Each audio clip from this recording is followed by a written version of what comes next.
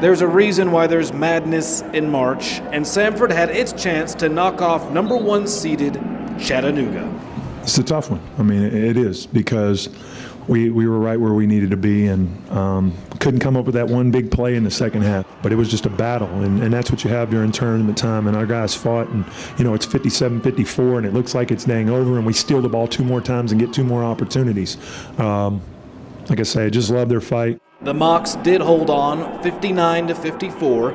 Chattanooga's second half rebounding a key in this one. They got a heart of a champion over there too, and what they needed to do was, we were beating them by 8 on the boards at the half, and they needed to rebound the ball better. And obviously in the second half they came out there and ended up beating us by 2 on the board, so they beat us by 10 in the second half.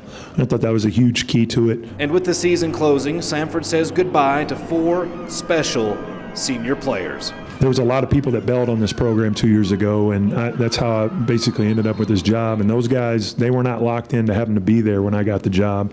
And for those guys to stay when they only have 2 years, and make that commitment to us, I wanted this tournament so bad for them because of so many things they've been through. I didn't want it to end this way, but, I made the right choice coming here. I trusted in Coach P, and I love the guys I came in with. I feel bad for these seniors. They work so hard day in and day out. I came in with these guys and went through the conditioning and the weights and the practices. So I'm disappointed that I wasn't able to do more to help them. Kristen Cunningham again flashing his talent, a game-high 18 points.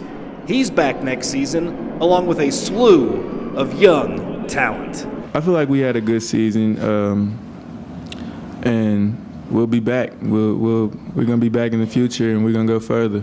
I know this program's going the right way, and we're going to be at the top of this SoCon soon. At the SoCon Championships, I'm Brad Radisi, Samford University.